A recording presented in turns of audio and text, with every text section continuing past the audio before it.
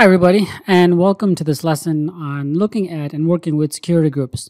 So now that we have a better understanding of what security groups are and how they work, let's go ahead and take a look at how we go about creating security groups in AWS for our EC2 console, for our EC2 instances.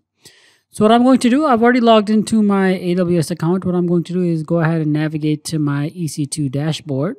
And within the dashboard on the left-hand side, I have an option under Network and Security for security groups.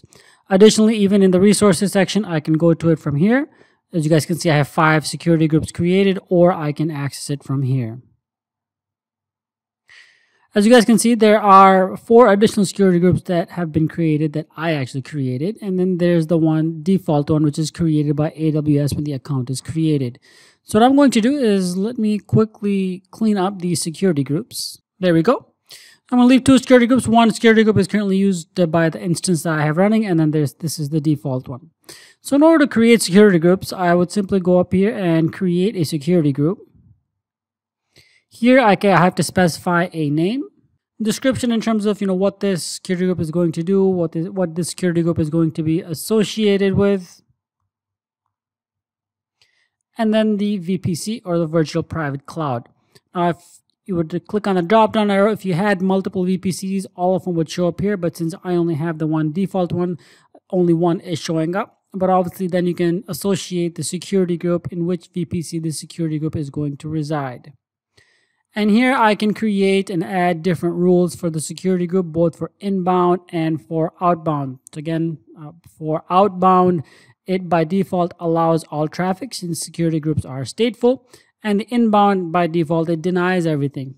Just as a refresher, obviously security groups are permissive, meaning we cannot deny specific inbound traffic. We have to allow traffic. So here I can allow various different types of traffic. I can create TCP rules, UDP rules, ICMP for pinging, custom protocols, or I can do all traffic if I want to open up every single port in my EC2 instance, or specific ports for SSH. So let's say if you're launching a Linux instance and obviously you're going to be SSH into SSH, you will be doing SSH to the EC2 instance to obviously do configuration and admin tasks. Then you would want to open up SSH port or the HTTP if it's going to be a web server, and so on. So we have multiple protocols, right? Depending on what this EC2 instance is going to be used for, we can allow that specific traffic to come into it.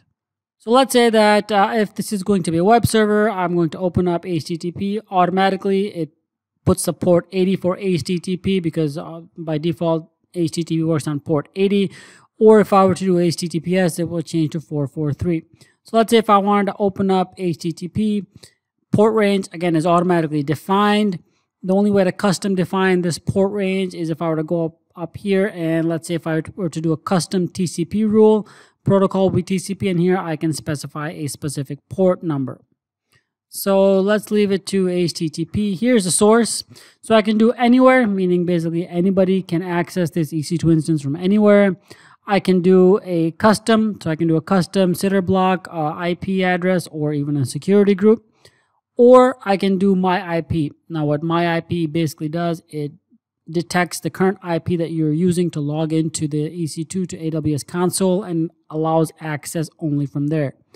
Now be careful using this, because if you are working from home and you use my IP, most of the time your IP addresses are not static, they're dynamic. So your ISP is going to change the address that's assigned to your router every time you log in, or let's say depends on which ISP.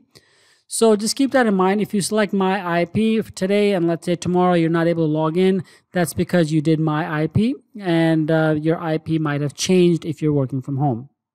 So let's say anywhere, since this is a web server, I want inbound traffic from anywhere, and I'm going to go ahead and click on create. There we go. So now I have my security group created. Now multiple different things I can do with the security group. So if I have the security group selected in the actions, I can delete it.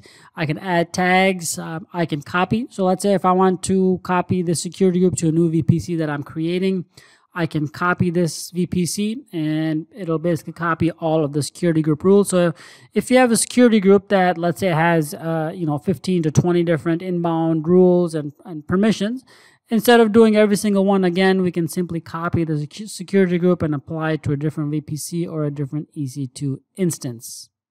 And also here in the bottom, the description tab, it basically gives you all the information about the security group in terms of the inbound rules, the outbound rules, and the tags. And again, this stays fairly standard throughout the EC2 dashboard. And we can also do the same thing through the command line interface, through the CLI in terms of describing our security groups and creating them and so on. So let's say if I had already created the security group, EC2 test, and I've only allowed HTTP traffic. Let's say now that I also want to allow HTTPS traffic. So editing security groups is a fairly straightforward process. I make sure that I have this selected in the actions. I have an option for editing either inbound or outbound. I obviously want to edit the inbound rules, and I can simply add a rule. So let's say if I want to add HTTPS, right, from anywhere, I can do anywhere or custom. So custom, again, you can specify a sitter block, or if you do all zeros up here, it's basically anywhere, and a description. And if I go ahead and click on save, and voila. So basically the security group has been modified to allow both HTTP and HTTPS traffic. And if I want to delete the security group, again, I make sure I have the security group selected. I go up here, and what I did in the beginning, I simply delete the security group. And again, asks me to confirm, and if I go ahead and click on yes. Now, what happens if you have a security group that's attached to an EC2 instance? So like the example I have up here, it's attached to my EC2 instance. So if I were to try to delete this security group, it tells me that the security group is associated with one or more instances. So basically, I have to terminate the instance or disassociate this security group with that instance before I'm allowed to delete the security group. As you guys can see, the delete is grayed out. So if a security group is associated with an instance, it cannot be deleted unless either that instance is terminated or you associate that instance with another security group. And just for your reference, sometimes you guys might hear egress or ingress. That just basically means inbound or outbound. So ingress is obviously inbound rules, and egress are outbound rules.